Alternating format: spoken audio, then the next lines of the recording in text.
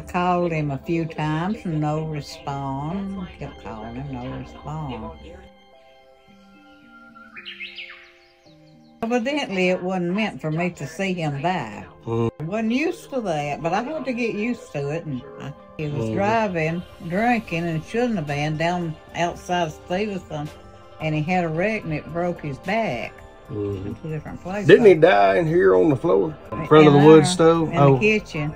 It wasn't unusual, though, for him to get out of the bed because I had been up with him at night till about 3 o'clock in the morning. We went back to bed and he went to sleep, and then so did I.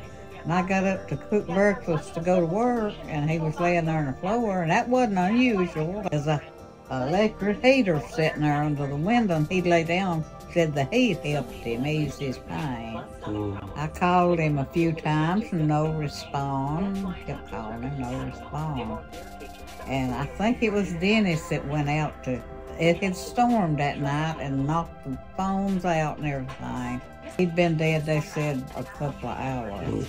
I said that was the only time that he ever got out of the bed without me knowing it, because I slept in front and he slept behind against the wall, and he'd crawl over me to get out.